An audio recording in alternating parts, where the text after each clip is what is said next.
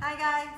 Hi, we're 123 Migration. My name is Nicholas and Catherine. We are registered migration agents in Australia, and we provide visa advice for obviously anyone doing a visa, but we're also education agents. So we help people do their student visas and things like that, and we can help you enroll in your course as well as look at other options for you. Just wanted to talk about studies, and if you're thinking about studying in Australia, then it's always good to think about your possibilities and the opportunities that you may have in the future. Different states in Australia can also provide different opportunities for students.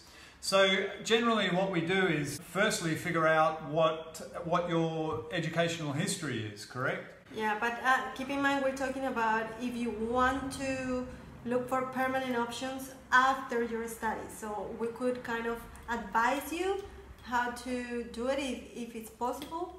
Yeah, that's right, because not all courses provide a pathway. At the moment, there's I guess the working visas that you can apply for once you have completed your studies. You may be able to apply for something like a graduate visa. That's really a good working visa for students once they finish. But you have to have studied for at least 2 years in Australia in a university. So a university course, a bachelor's or a master's or higher. And also you may have an opportunity for a graduate visa if you study for an occupation that is in high demand here in Australia. So they're really the two types. They're generally technical courses, yeah? Yeah, like cooking, carpenter, plumber, construction, all those kind of... Yeah, and there's generally construction and technical people.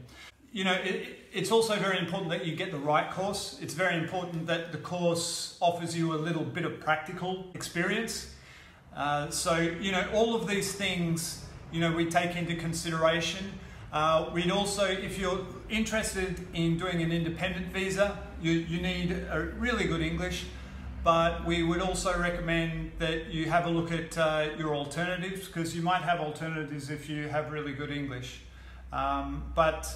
The best place to go though is a migration agent like ourselves. Yeah, and do it with time before. If you can do it before even study your course, would be better, so you kind of know what the options are, and not after when you find out that the course didn't work out. Yeah, just so that you know, while we touch on it, education agents are different from migration agents. So education agents in Australia are not allowed. It's actually illegal for education agents to give you any visa advice. Yeah.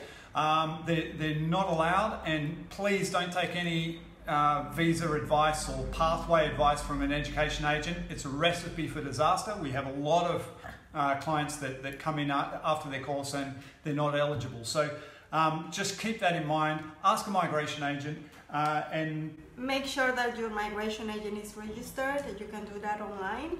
I'll put a link in. Yeah, we registered. Yeah, and then you can go from there. But by all means, get in contact with us. We're here to help you, and we can help you with kind of graduate visa or a permanent visa pathway in some cases. So just looking at getting you the best opportunities that are possible. Yeah. All right, that's it. Yeah, I hope that helps. Yeah, okay. Thanks, guys. Bye, See you guys. later. Bye.